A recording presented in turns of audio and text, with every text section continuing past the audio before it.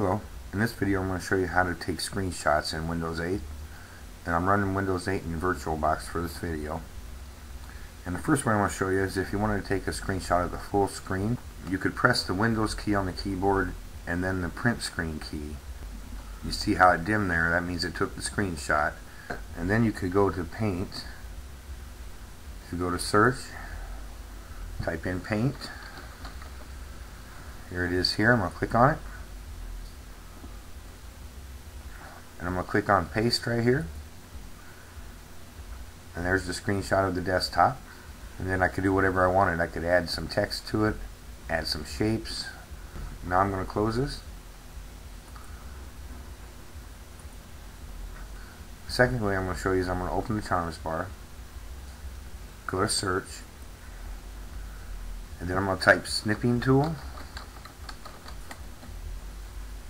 And here it is here. I'm going to open it. The snipping tool is good if you want to take a screenshot of just a certain area of the desktop. So if I click New, I could hold down the left mouse button, select the area that I want to take the screenshot of, and then let go, and there it just took the screenshot.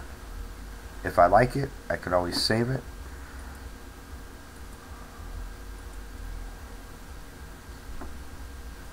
I'll save it to the desktop.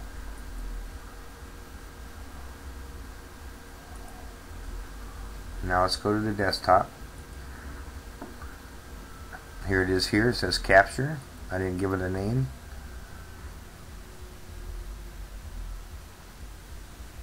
Now it's going to take us into Photos.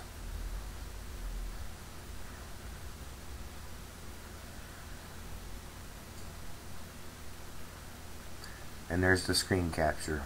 And now the images show up in my picture library.